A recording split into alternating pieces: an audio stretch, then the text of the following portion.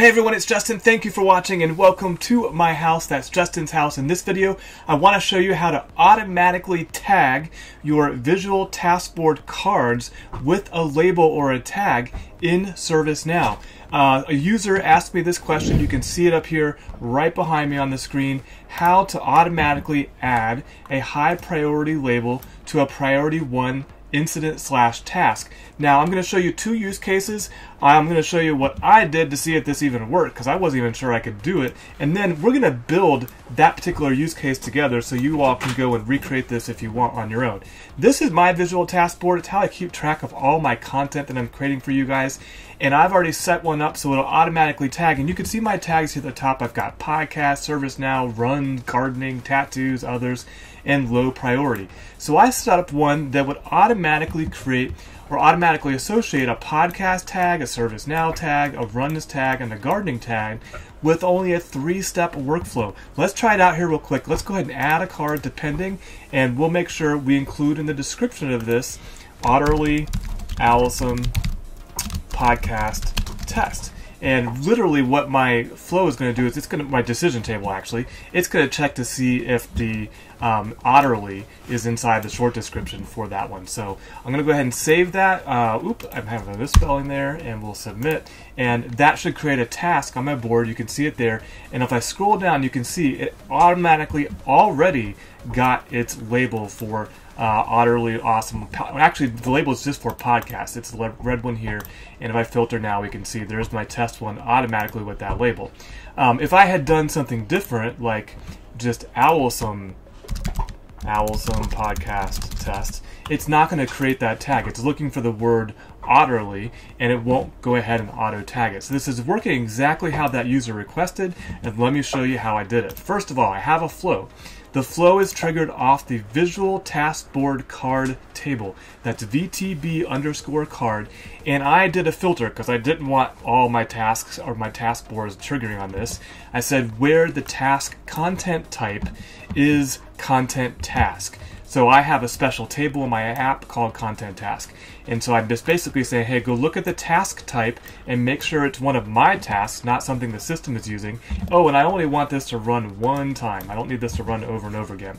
Once that's done, I'm going to make a decision. I'm going to decide the appropriate tag that I want applied to that task on the visual task board. So I'm going to use a decision table in ServiceNow. If you haven't checked these out, you've got to check out decision tables. They are life-changing. And all I'm passing is what triggered this workflow or this flow in the first place, and that's the content task or the task record. So I'm passing that to a decision table. Let's look at the decision table.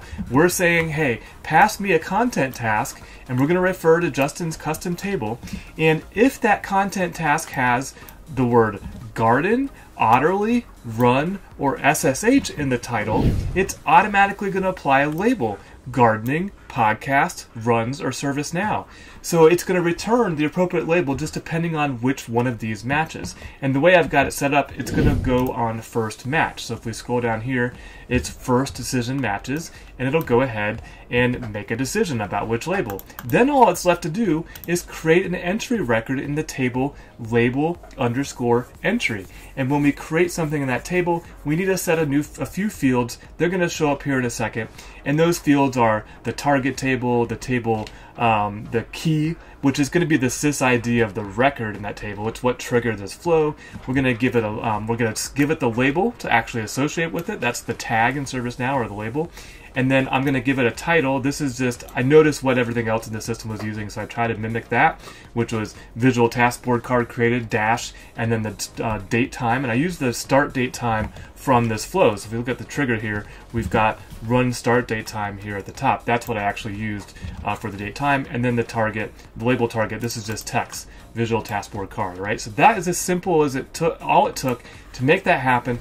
I want to do the one for incident now, like that user asked for, so let's go ahead and do it.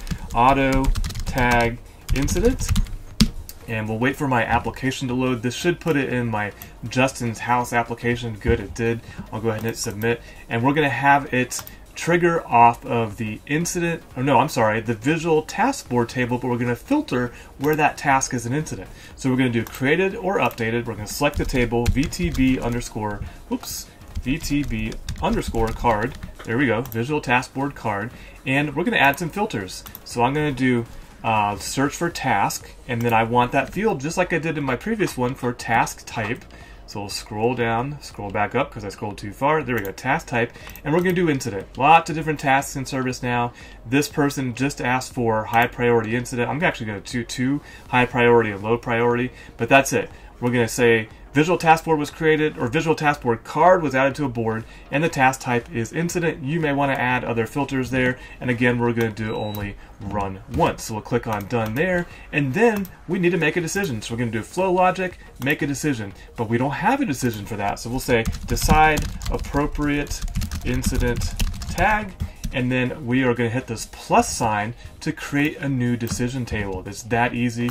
We don't have to have it ready ahead of time. We're going to do it right here live in front of you. If you remember, while that's loading up, our format is we have an input, we're checking for something. In this case, my case, I was doing short description. For the incident, we're going to check the priority, and then we have the label that we're going to pass back. So let's go here. We're going to give it a name, decide incident tag, and we'll create and continue. I'm using the words tag and label intermittently, but let's go ahead and add an input, and we'll call this the incident, and this is going to be a reference to an incident record, and we'll just pick the incident table. If this happens to you, just be patient, click the X, type in an I, it might happen again, click the X, type in an N, it might happen again. If it doesn't, type in a C. Just wait for that search. It's a little kind of like a bug for these fields, and then so that's the incident table. We're going to make it mandatory. That's it. Now we got our input done. Let's go ahead and add a condition column. We're going to call this one criticality. We'll just label it that there. Our input is going to be the incident record, and instead of referencing the record, we're going to evaluate a field. So let's go ahead and pick the field there, and I believe it is priority. There we go, priority, that's a choice. And there we go, default operator is going to be is, click done, and that's it. So if that priority is critical, we're going to pass the label or the tag for critical. So let's go ahead and do that. This is going to be label is going to be the column, and then the result type is going to be a reference to a tag record, which is in the label table, I believe it's called. Oh goodness, there we go. I think it actually might be tag, T-A-G. There we go, tag, and the name of it is called label, but the description of it's tag, so it's just a ServiceNow nuance there. So we got that, and then we're going to go ahead and select, I think it is high priority. Yep, high priority. There we go. Done. So that's that case, but I wanted to show you that power of these decision tables, so let's go ahead and add another choice there, because pretty sure low priority is one of them too. So let's go ahead and pick low, click OK, and then we'll add the label low priority. There we go. So that's it for my decision table. I'm going to go ahead and save that.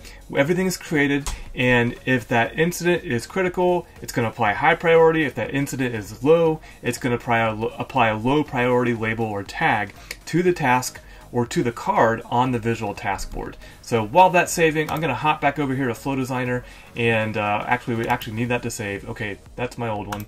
That one is still saving. We need that to save so that I can pick that decision table in that action in Flow Designer in order for it to work. All right, everything's saved, so let's hop back over to Flow Designer, and we should be able to pick that one. We'll just say decide incident tag. There it is. That's the one I made, and I am not going to use branches. You can see them right there. Use branches. I'm going to turn this off. We don't need branches for this one, but we do need to pass the incident record. Remember, the incident record is what triggered this workflow, so all we have to do is click here to the visual task board record, and then down here there's going to be a task record. That task record is going to be our incident record. So click done, and it looks like my branching is still there. I thought I turned that off, so let's go ahead, turn off, use branches, and now my branches are gone. All right, we decided the appropriate incident tag, and we're going to get back an incident tag. So next thing we need to do is we need to create a record in the label entry table. That's the table where the association between a tag and a record on a visual task board is done. So we'll search for label underscore entry, and there it is. At least that's named the same. And then we're going to go ahead and do those field values. And I don't remember what I did, so I'm going to come back over here and make sure we do the same thing. So table, table key, label, title. I can remember that. Table, scroll down, and then table key. And then I did label. And then I think it was target. Let's look there. table, table key, label, and title. That's what I did. The target was populated for out-of-the-box records using a URL, and I don't know how they did that. So for the table there, we can actually pick that table record from this one right here. So we're going to associate the visual task board table. That's what triggered our flow. The table key, that's the sys of the record that triggered the flow. So let's go over here to visual task board and we'll pick sys. So that's, we want to do that to the visual task board card sys and for that table. The label we actually got as part of our decisions. We just go to make a decision. It has a record, and one of the things is a label record. So we're going to pick the label record there. And then for the title, I did visual task board card created space dash space, and then we did the date. So if I go to my picker here, I'm going to go to the trigger and there's the run start date time, and now I have this set up just like my other one. So that's it. 2 actions, 1 trigger. We're going to save, and I'm going to be brave and activate this afterward, and we're going to test this out together by creating an incident on a free-form visual task board once I confirm that those labels exist. So while that's doing that, let's go ahead and go to visual task boards, and we're going to create one from scratch. Freeform means it's just not going to auto-populate. I'm just doing that for demo purposes. We'll do a freeform board, and one of the things I might add on here is an incident. Actually, I can't add an incident to a freeform board, so yes, I can. Let's go here. We're going to save this board, Justin's demo board for YouTube, and that should save that, and I should be able to come back to that now. So let's go over to the incident table now, and let's go find a critical incident. And so, oh, you know what we want to do first before I do that? Sorry to go back and forth on you. Let's go make sure that those labels exist. So we had high priority and low priority. Okay, so they both exist. So we need to find a critical and a low incident. So let's go to incident.list, and that should take us to all the list of incidents. And we'll go ahead and filter, so to save us some time, we'll go priority is one of critical or low, low or critical, and then we'll run that, and now I should only have low and critical ones. Let's make sure we do a new one. So this is new and it's critical, so we're going to add this to a visual task board, and I should be able to pick the one I just made. There we go, Justin's demo for YouTube. And then I want a low one that's not closed. That's okay if it's closed, it doesn't matter. Let's go ahead, IBM is out of space. We're going to add that to the visual task board, and there we go. Now, that flow was activating in the background, so technically when I added those to the visual task board, that should be it. They should be done. So let's go back to our history then, and click on the demo board, and they should be labeled. Okay, so IBM is out of space. Did get automatically labeled. It got labeled with the low priority. System is down, interestingly, did not get automatically labeled. Let me go ahead and hit refresh here, make sure that it's just not still running that flow in the background. Those flows run asynchronously, yeah, so it didn't run for some reason. Let's take a look at this incident and make sure that it's critical. And then I want to make sure I chose, I don't know if you saw when I was picking the fields there. So the priority is critical there. When I was picking those fields there, there was 2 high priorities and 2 low priorities. I might have picked the wrong high priority. So let's go see if that's what I did wrong or did incorrectly. We'll go ahead and close this one. We don't need it anymore. And let's choose the other high priority. So I'll just backspace that. And we'll choose the second one. And we'll click out of there. And we'll click Save. And what we need to do to get that flow to trigger again, hopefully, is just change something about this critical incident. I'm just going to do, well, I need to change something about the card. So let's just change it to doing, and that should change the state, I think. It should run that flow. Just definitely changes the state. And then let's put another label on there. Let's call that an idea, just for fun. And I'm going to refresh this and see if it gets labeled with the critical label from that flow. No critical label yet, still got my idea label. And to troubleshoot this, we'll just go look at the executions and maybe erroring out. So let's go look and see if there's an error. Alright everybody, I'm going to cut this a little short. Basically, off screen I looked at both the flow got triggered, but it didn't get re-triggered. And that actually was intentional on my part. I didn't want this firing over and over and over again whenever an incident moved around on a board. So, not surprised. So since I changed that high priority, let's go back to the incident table that we were on there and find another high priority one now that I've changed which high priority tag that I grabbed. So we're going to go to the list of incidents, and we're going to look for high priority incidents. Alright, here we are on the list of high priority incidents. That's the one I chose before. So let's go down and grab one of the other ones, Oracle Application Server. So I'm just going to right click, add to Visual Task Board. We try that one more time, and we should get the prompt for which task board. There we go.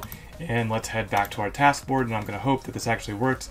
And let's see, request for help Oracle application is high priority. Yes, so it got automatically labeled with high priority, so I'm just going to filter on high priority and work. So I just basically chose the wrong tag in that first example, and the window that was showing the executions was taking forever to load, so I just, off camera, I went and looked and saw that it did it, but it didn't rerun, and that was intentional. I didn't want these to rerun over and over again. So, to summarize, you can definitely automatically add tags or labels to your cards on a visual task board with a simple flow here in Flow Designer. 2 steps, 1 trigger. Make sure you do the proper filtering. Make sure you do any proper logic of thinking about how often people will add things to visual task board or move them around on a task board, because you don't want to cause performance issues and you don't want to cause conflicts in the system as you're creating these different records on the tables. But that's how easy it was. You got to learn Flow Designer, visual task boards, decision tables,